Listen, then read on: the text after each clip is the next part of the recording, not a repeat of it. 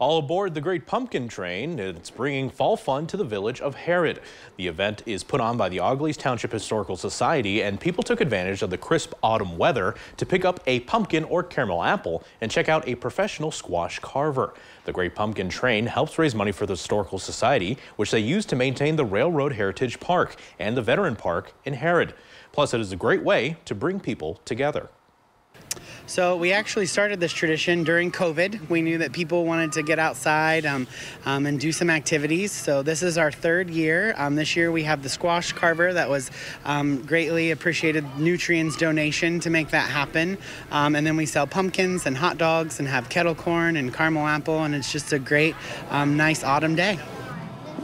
And you might see quite a few jack-o'-lanterns around Harrod this Halloween. That's because they sold around 250 pumpkins during the event.